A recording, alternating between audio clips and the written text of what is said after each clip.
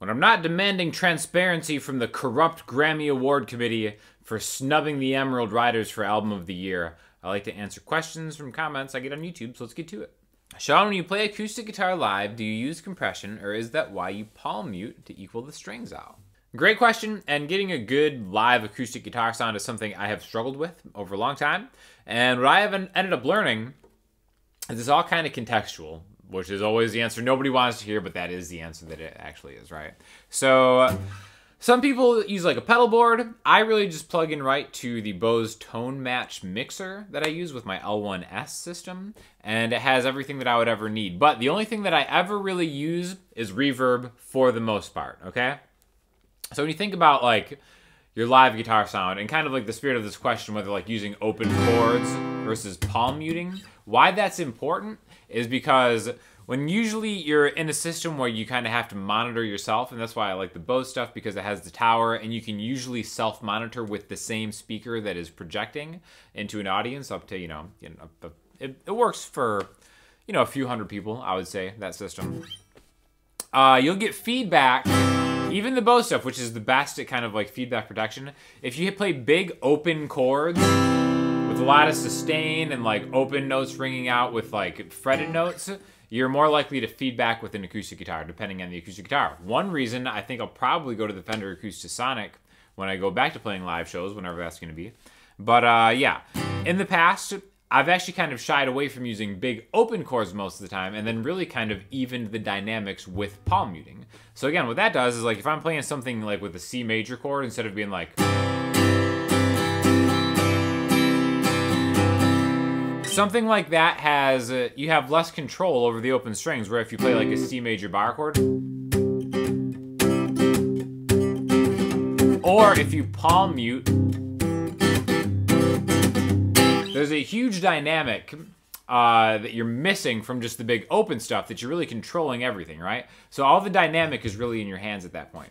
So that's why palm muting has become such a huge part of my playing, just from playing live all the time and trying to get the best sound with the best projection with the least amount of feedback, okay? Now your answer, or your question about a compressor pedal, is also something that's very interesting. The only time I'll ever use the compressor on the Bose Tone Match is if I'm playing fingerstyle stuff, right? So again, like maybe if I'm playing something like, right, I'm kind of digging into the strings right there. I don't know how well you can hear it in this microphone, but that sound versus is a huge difference, right? And also too, once you're really kind of like trying to hear yourself and digging into the strings more, you tend to, or at least I tend to have a much less even playing style. So if I know I'm going to be doing fingerstyle stuff, then I'll turn the compressor on. Because like I said, it does, like the question said, it does even the sound out a little bit. But most of the time, it's really just a little bit of reverb, a tasteful amount of reverb, and that's it. And since most of the stuff that I do is like acoustic duo or solo stuff, I don't really feel the need to really EQ much at all, other than taking a lot of the highs out of the acoustic guitar, just because I think most acoustic guitar pickup systems are way too bright for my liking. So again, I'll EQ some of the highs out. A lot of times you can do that on the guitar pickup system itself. If not, you can do that in like a mixer. The Tone Match is what I use. Just take some of the highs out and maybe even boost some of like the mids to low mids. I usually feel like you can get away with that, and I think that sounds pretty good live. So if you're thinking about maybe building a small acoustic pedal board or something for whatever your needs are, compressor is a must-have if you're a fingerstyle player. EQ is definitely great to have, just because, that's another way that you can eliminate feedback too. And then just having like a good reverb that isn't just too over the top, I think is like really the only three things that you would for sure need. And again, depending on how you play, really reverb is most of the only thing I'm ever running at one time. So check that out and then just get playing. Hey Sean, not sure if anyone's already asked, but have you considered putting up some original song tutorials on the Patreon? I know there are a couple on your channel, but it would be so cool to learn some more. I would love to. So if you haven't checked out my Patreon, basically it's nearing 100 different lessons, and they're all in kind of sequential order, or they're just a bunch of song lessons, which I usually don't teach a lot of song lessons on this channel. But we just released a acoustic version of a song called Julianna that me, Andrea, and Pasha did that I think turned out really cool, so you can stream that. I'll link that too.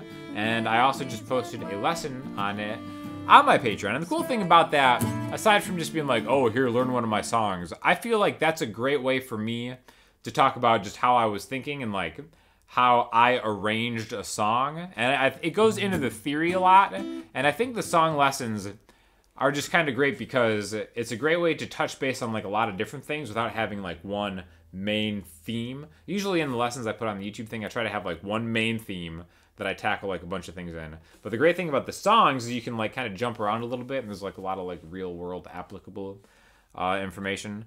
And yeah, teaching some of my own songs, you know, is just kind of like also a songwriting lesson too. So definitely, if you're interested in any of that stuff, it's super affordable, I think, compared to like actually taking in-person lessons. And there's like a ton of stuff, so definitely check that out. Oh my gosh, this title made me laugh out loud. So this is from the video 7 Bangtan Boys Had Their Way With Me, which I think is probably one of the funnier videos I've posted on this channel in a long time. Me and Andrea decided to stay up throughout the entire night because the new BTS album came out. They're a K-pop band, if you're not familiar with them. Potentially the biggest band in the world right now, which is funny because of how niche these different genres are. Like the biggest band in the world can be totally unknown to other people. But basically they released this album at midnight, and we stayed up and taught it over on her channel throughout the entire night. So it's probably the most K-pop I've heard in a long time. Not that I am not super into K-pop. The funny thing about that is that apparently in the language they're singing in, the word you is nega, right? So whenever they're singing that in context, they'll say it, and I'll be like, wait, what did they just say? And that took some getting used to. Hearing them say that seemed wildly inappropriate. But definitely check that out because it's a super funny video. You'll see me just kind of like lose my mind by the end of it, being up all night learning K-pop songs. So I'll link that in the description because it's definitely worth a watch. I never tire of the box opening carnage. If you hadn't guessed, this was a comment on one of the videos with Andrea, threatening my life with a box opening of sort. So I thought I'd have you as a special guest to open a couple boxes I just got from Hosa. I feel so honored. So let's see what the good people at Hosa sent over. I have no idea what's in here. I'm assuming they're cables of some sort because that's what Hosa is known for. I don't even know. Oh, wow. I know. I learned to cut away from myself. Which is... And towards Sean. All right. You know, you don't have to stop at the cutting. Yep. So just... There we go. All right. Here, I'm gonna start. You open the next box while I start. Why are you doing the unboxing unloading. and I'm doing? Whoop, I don't even know. I have the Hosa Pro Series XLRs. Seriously, I have the people at Hosa. They saw that I had a new studio desk and stuff, and they're like, "Hey, definitely use these new Pro Series connections for your monitors." So they sent me some TRS cables and some XLRs, and then some Edge guitar instrument cables. How cool is that? That's awesome. I have no idea what it's for, but thank you. It's just Hosa? guitar instrument cables, and then XLR, which are like microphone cables. I can hook my speakers up to my interface. So that's awesome. I'm trying so hard. I like this unboxing because the unboxing is more difficult. It's a challenge, right? There we go. So Look at all these little mini boxes within mini boxes. I get to use my unboxing ability to scare everybody. The Hosa microphone Edge XLRs. These are for like microphones and stuff. Dude, what is this? I think the Edge series is like their top of the line stuff. I don't know. I guess we have to open it up and find out. Oh my gosh, I'm opening these too. Yeah. Are you using all these in an upcoming video or something? I don't know. Well, I'm just using these as just part of my day-to-day activities. Yeah, so you know. I never have enough cables ever. Seriously? And you see, there's like a mess of cables around here, but I'm always like looking for certain types of things. Whoa, right? what's this? The tape. Oh, these are like ties. You can like Velcro ties. Guitar cables. Oh my gosh, I love it. Ah, the people at Hosa.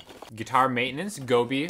Guitar maintenance labs. You can kind of like polish your guitars and condition your fretboard.